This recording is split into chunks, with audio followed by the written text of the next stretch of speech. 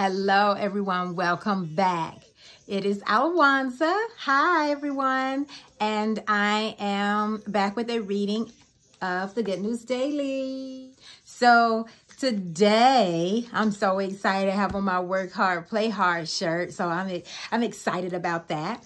So today's reading is from Sunday, February 23rd, Miracles Through the Word. How nice. Miracles through the Word. And we just learned that the prophet told us to go read all the scriptures that Jesus did about healing in the Gospels. And now he says that miracles through the Word. So I'm apply that same concept without even reading what it says first and be like, hey, if I go read all the miracles that Jesus performed, hey, through the Word, then I should see miracles in my life that I may do for others as well as receive.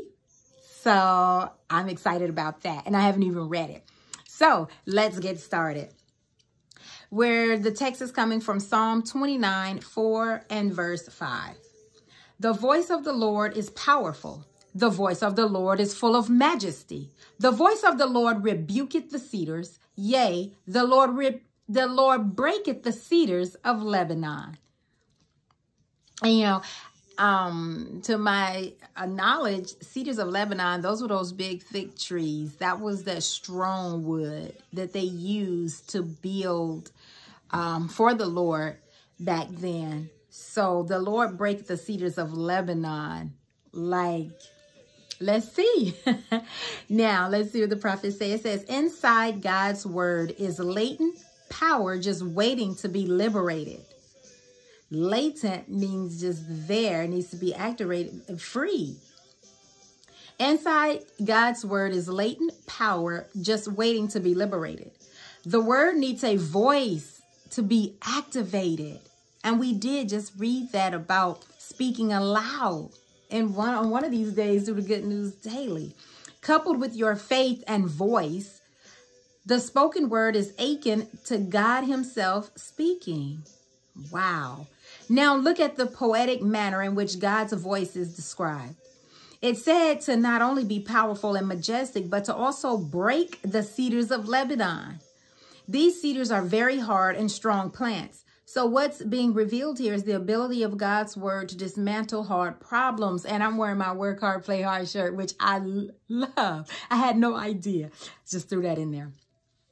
So what's being revealed here is the ability of God's word to dismantle hard problems. The spoken word is miraculous. Joshua, who had been told by God to fill himself with the word, got so saturated and drenched by the word that when he spoke, the sun and moon obeyed him. Joshua was the one who the sun didn't set till they won the battle. The Lord spoke to the raging sea, and it instantly quieted as in fear. And that's in reference to Mark 4 and verse 39. I wonder whether your tongue is dominated by his word. Is your heart drenched in scripture? If not, get into it right now. Hey, that's what the prophet said. The Holy Spirit will quicken the word in you and cause your speech to yield miraculous fruit. Now, I didn't know that. The Holy Spirit will quicken the word in you. So that's why he tells us before we need to put the word in us to give the Holy Spirit something to quicken, to shake, to jolt, to come alive, which he says that word that is waiting to be liberated. It needs a voice to be activated. Get the word in me. The Holy Ghost is going to free it with my speech. And it says, and cause your speech to yield miraculous fruit. Y'all, I'm just seeing this and I'm trying to portray what I'm seeing through my hands and my words and my body language, I guess, through my reading. But I can actually see what the prophets are saying here. Now for the prophetic declaration, it's a big one. And I am going to read it. It's pretty long here. So I'm going to read it. And then as I read it, you repeat it after me. Okay. So it says, let's see what the prophets have declared over us. We just receive it, believe it, and it's that simple. So let's see. My heart is a table for God's word to be written on. My tongue will speak more of his word than anything else. I am filled with the Spirit and power to command hardships to end. From today, God's voice through me cancels out Satan's noise. I was about to say, wow, that is a powerful declaration. I'm going to read it over as one complete sentence just so we both can hear it, make it tangible. My heart is a table for God's word to be written on. My tongue will speak more of his word than anything else. I am filled with the Spirit and power to command hardships to end. From today, God's voice through me cancels out Satan's noise. That is just too much. That is a lot.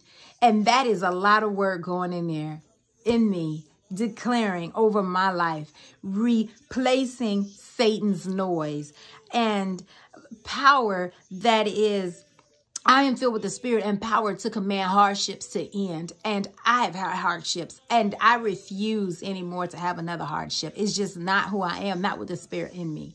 So I thank God for his word. Now for the further study is taken from St. John chapter 14 and verse 10. And it says, believe thou not that I am in the Father and the Father in me? The words that I speak unto you, I speak not of myself, but the Father which dwelleth in me, he doeth the works. Now look at God. Jesus there giving God the Father all the glory, all the works that we do. This work hard, God has to get the glory because in the life with Christ, work is easy. Christ had an easy work. My goodness, this is good. The next one is Numbers 20 and verse 8. So we have two today. So Numbers 20 and verse 8 says, take the rod and gather thou the assembly together, thou and Aaron thy brother, and speak ye unto the rock before their eyes. And it shall give forth his water, and thou shalt bring forth to them water out of the rock. So thou shalt give the congregation and their beasts drink. Wow.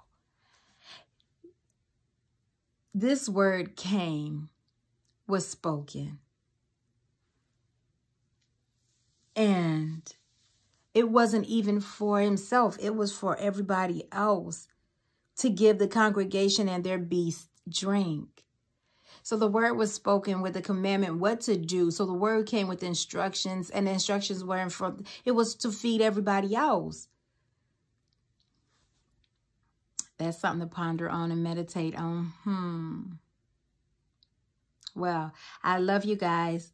I thank you guys for tuning in and paying attention to the word that is read through the prophets spoken through their Good News Daily. I love this book. I do. I love this devotional. Like this Rhema word is just priceless. And I thank God for you tuning in. Again, my name is Alwanza. And until next time, peace.